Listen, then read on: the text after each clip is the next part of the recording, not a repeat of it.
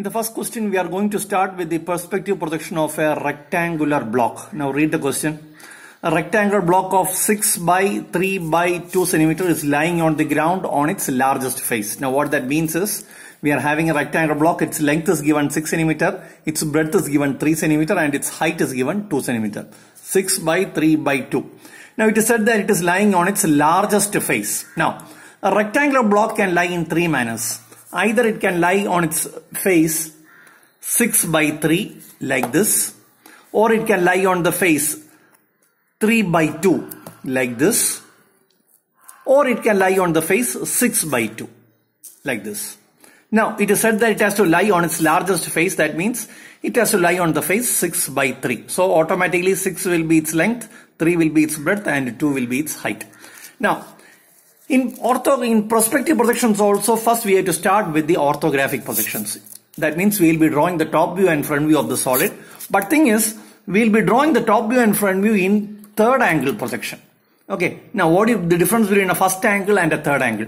Now in first angle projection, we were drawing top view below and front view above.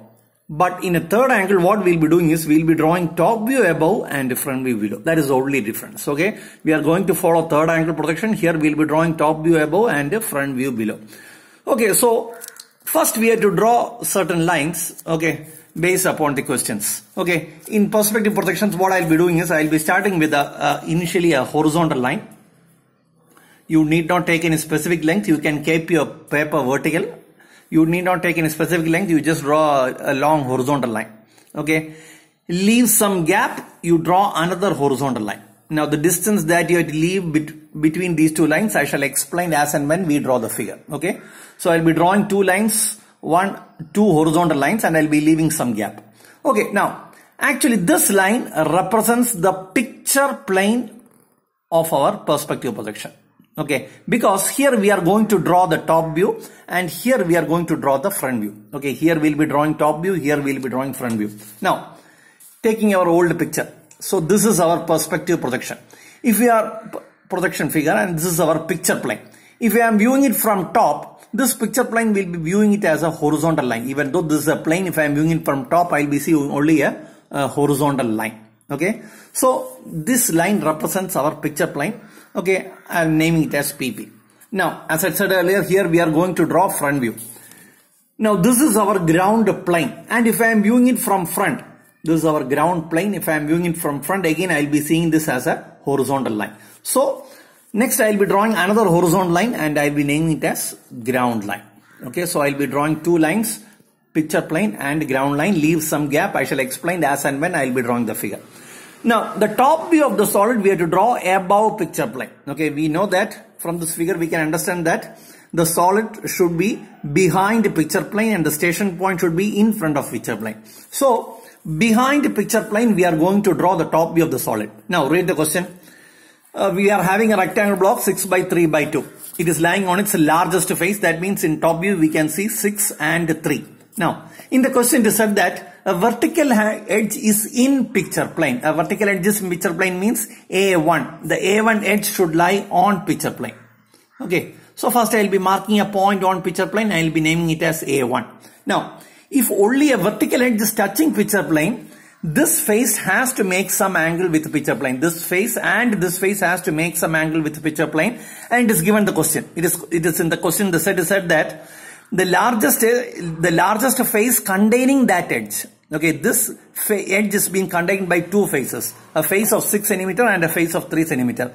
The largest face should be inclined at an angle 30 degree. So from here I will be drawing a 30 degree line. I will be drawing a 30 degree line. The length I have to take here should be 6 centimeters. Okay, this will be the next edge. I will be naming it as B2. So I have got A1, I have got B2. From here I will be drawing perpendicular lines. That means 90 degree lines. This angle should be 90 degree. I will be drawing 90 degree lines from A1 and B2. The length that you have to take here should be 3 centimeters. Okay. And I will be completing the top view of the rectangle block. A1, B2, this is C3 and this is D4. Okay. So first I drew the top view of the rectangle block. One vertical edge is in picture plane and the edge containing the face containing the edge should be inclined 30 degree to picture plane. Okay. Next I have to project all these points and draw the front view. Okay. Now for drawing the front view, you project all these points vertically. Project all the points vertically till ground line. I will be projecting all the points vertically till ground line. And here I will be getting the front view of the solid. The height of the solid is 2 centimeters. So from here I will be drawing a 2 centimeter line, and then I will be drawing the front view of the rectangular block. Okay. So front view in the sense, this will be D dash 4 dash. This will be A dash 1 dash. This will be C dash 3 dash, and this will be B dash 2 dash. Okay. Now, next read the question. Again, the question it is said that the station point, the position of the station point is given in the question. Okay. It is in the question it is said that the station point is 6 centimeter in front of picture plane. 6 centimeter in front of picture plane and 4 centimeter above the ground. Okay. This distance is given, it is 6 centimeter. This distance is given, it is 4 centimeter. Okay. Next we are going to mark this distance and this distance. Okay. Coming on to this figure. The station point is 6 centimeter in front of picture plane. So from here I will be drawing another horizontal line 6 centimeter in front. This would be a very light line. Okay. I am naming this line as locus of station point. 6 centimeter in front of picture plane. And then again, the vertical distance is given, that is 4 centimeter above the ground. So from ground, I will be drawing another line that should be at a height of 4 centimeter above the ground. Okay. Now this is actually this line, this is the horizon plane. If I am viewing it from the front, I will be seeing the horizon plane again as a horizontal line. Okay. So this line will be representing our horizon. Okay. So this is our horizon plane, or in another term we can call it as the line of sight, LS. Okay. So till now I have drawn 4 lines. First I drew picture plane, then I drew ground line. This distance was given the question, it was 6 centimeter. This distance was given the question, it was 4 centimeter. Okay. Now actually this distance you can take any length you like. Say you can leave around 2 centimeter. It's not necessary that you have to leave exactly 2 centimeter itself. You can leave any distance. I am leaving 2 centimeter. So initially when you are drawing picture plane and ground line, you have to leave a gap of 6 plus 4 plus 2 centimeters. That means 12 centimeter you have to leave.